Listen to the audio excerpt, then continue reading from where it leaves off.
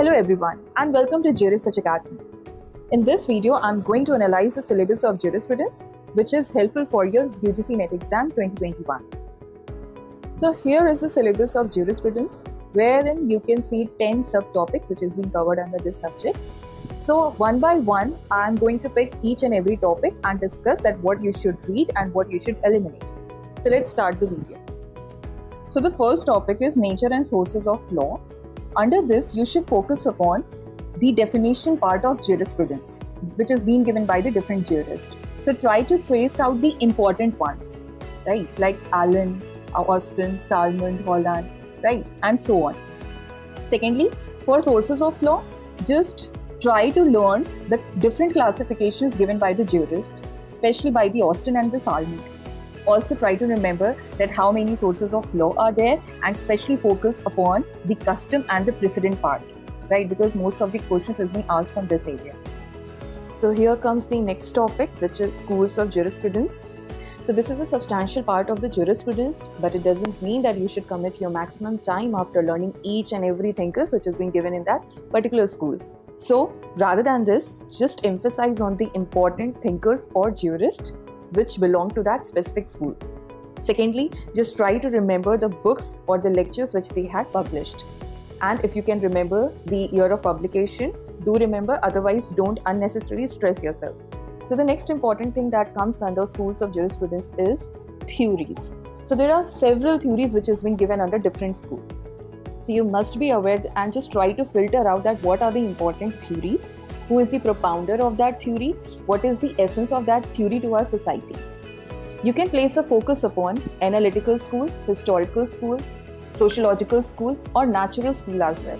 So the last thing that comes under schools is criticism. So just try to remember the important or the popular criticisms made by the different thinkers. You can just place your emphasis on the criticism made by the Salmond, Allen, or Holland, and so on. So let's move to the third topic, which is law and morality, in which you should focus upon only two things. First is, what is the relation between law and morals? Second, what are the codes given by the important thinkers? So you can focus upon the statement given by the Austin, Bentham, Salmond, Holland. Now here comes the fourth topic, which is the concepts of rights and duties. Under the rights heading, you should focus upon the three things. First is the theories. We have will theory and interest theory. So you should know that who is the propounder of these theories, and you can also remember the criticisms which these theories has faced. Second, the 5 elements given by the Salmond. Third is the different classifications of rights, like legal and equitable right, perfect right, imperfect right. So you should know the characteristics of these classifications given under the rights. Second heading is regarding the duties. Under this, there comes the jural relations, and especially just focus on the Austin, Salmond, and Hoffeld, and just to place a special emphasis upon the Hoffeld, right? Especially the correlatives and the opposites. Just know that what is the relation between them. So here comes the next topic, which is legal personality. This is also one of the important topics given under the jurisprudence. You are definitely going to get one question from this topic. So what you should cover under legal personality? Just know who are the legal person or juristic person and what is the position or the legal position of dead man, minor, and so on. Next is just know the difference between corporation sole and corporation aggregate, because it is also frequently asked. Third, just know the theories of the legal personality, like bracket theory, fiction theory, and know who has propounded which theory and what is the nature of that particular theory. Now here comes the two important concepts under jurisprudence, which are possession and ownership. Under possession, just try to know that what are the two essential elements which is covered under the possession. Together with this, just know what are the various theories given under the possession topic. Whereas on the other hand, under the ownership, just focus at what are the definitions given for the ownership, especially the definition given by the Austin. On the other hand, also know that what are the kinds of ownership. So here comes the next topic, which is property. This is particularly a small topic in which you should focus upon the classifications which is being given under the property. So most of you are already aware about the liabilities, like how many types of liabilities are there, like civil liability and criminal liability. What are the difference between these two?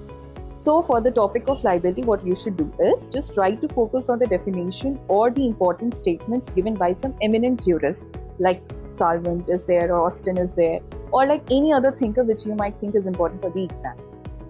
Whereas on the second hand, place a special emphasis on the punishment theories, right? Like how many punishment theories are there, what is the nature of those theories. Please do try to remember this part. So here comes the last portion of the syllabus, which is law, poverty, global justice, modernism.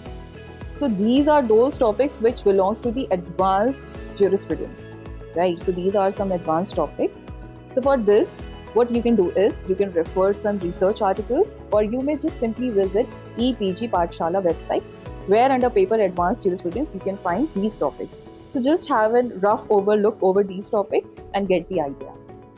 So here are some quick pointers which might be helpful for your preparation. First is that try to eliminate the least asked content or areas. See, this is a competition and you are not expected to cover each and every topic given in your syllabus. So what you should do, just focus on the core areas, focus on the important areas. Your realist school is not that important as your analytical, historical or sociological school is, right? Second, don't experiment with the new topics, especially when the exam date is near. Third is that read and try to revise the content which you have done during your entire preparation. Please like this video and share with your friends. Also subscribe Jurisedge Academy to get the further updates.